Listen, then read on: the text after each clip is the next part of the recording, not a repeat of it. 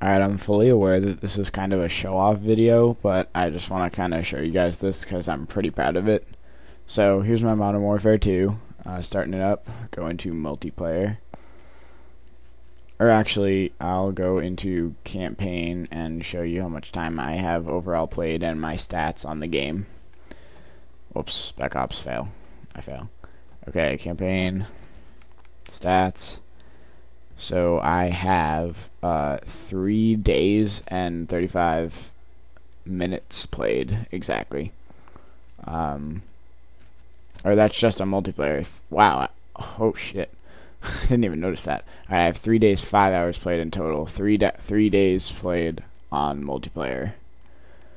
Wow, I did not notice that. I need to stop playing. Beat the campaign on recruit, but that's pretty much it.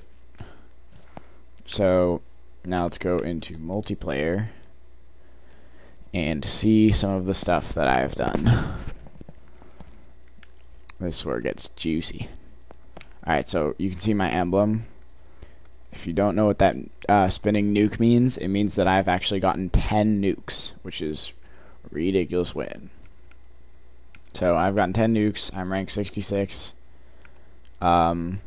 Other than that, my kill death ratio is terrible. It's like 0.87, 0.89, something like that. Here it says I only have 2 days, 5 hours. Maybe I just read it wrong on the screen. I don't really know. It's like mixed up.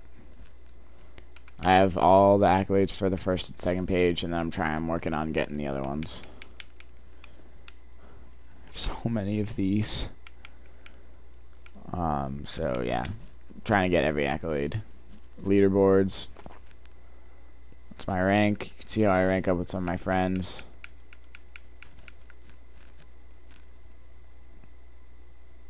It's pretty cool.